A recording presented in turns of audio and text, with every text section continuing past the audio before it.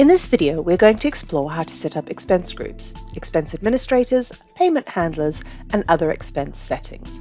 We'll also cover how to put employees and managers into groups to allow them to submit and approve expenses.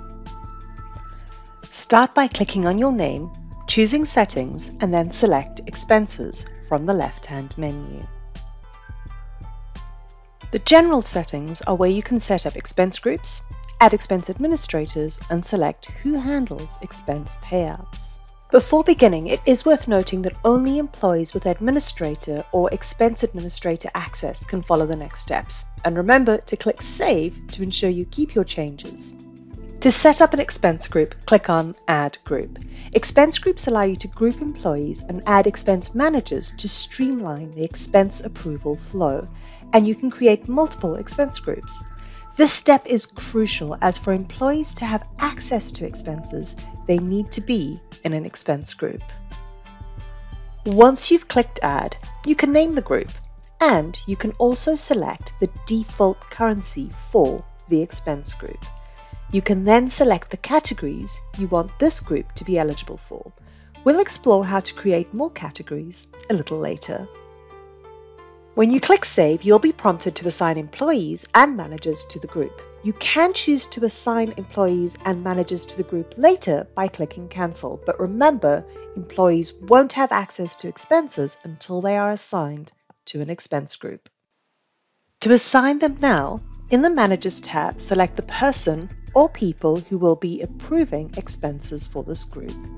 You can use the Search or Filter option to make finding them a little bit easier. Once selected, you can do the same for the employees.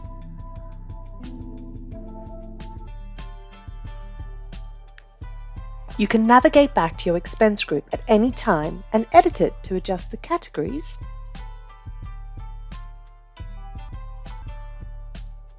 or click on Eligibilities to add and remove managers and/or employees. You can also delete an expense group. If you do delete a group with employees assigned to it, they are not assigned to other expense groups. They will automatically be assigned back to employees without expenses. On the General Option page, you can give an employee expense administrator access. You also have the following global options, in other words, options that will apply to all of your expense groups. You can choose if expense payouts are to be handled by expense group managers or the expense administrators. You can also decide if attachments are mandatory when employees submit an expense request and if a VAT field must be shown for each expense claim. As we saw, when you create an expense group, there is a default list of categories for expenses. You can create additional categories or edit existing ones, which is done by clicking Categories from the Expense option in the Settings menu. From this page, you can view a list of your existing categories, and you can edit them. You can also view which expense groups have any category assigned to them. To add a new category, click Add Category and name the category. If required, create an internal code. This field appears in an Excel export file and can be used for references to internal accounting codes. If you have created expense groups, you can select which groups you want to have access to this new category. Click Add.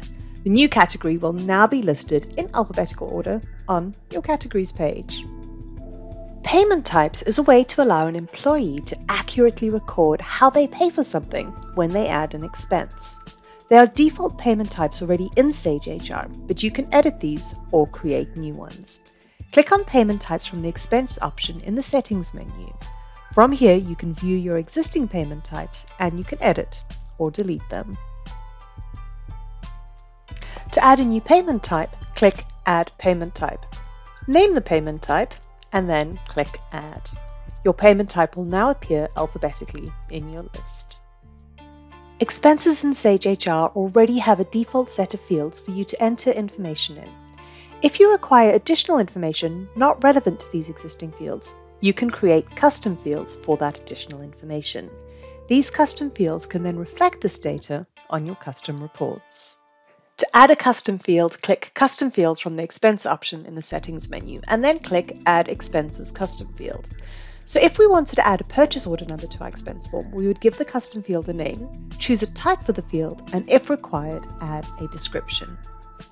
This is what would appear when you hover over the question mark next to the custom field when you add an expense. Select a location.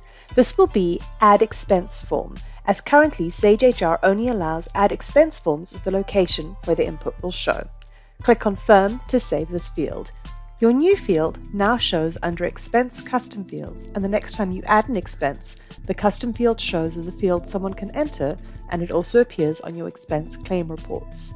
From here, you can also edit or delete your custom fields. With your expenses set up, you can now start to use them.